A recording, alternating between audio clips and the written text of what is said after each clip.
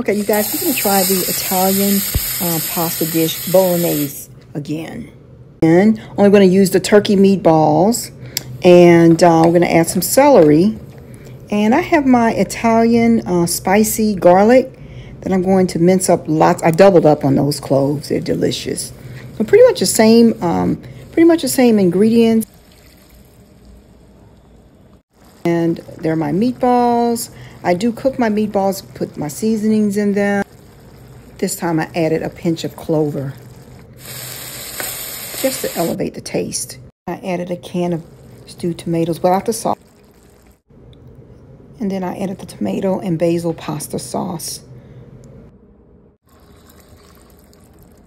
And I add lemons and honey to give it a punch, a tangy punch. Mix it up. At the very end, I'm going to grate some Asiago cheese. You can use whatever cheese, Parmesan, whatever you like.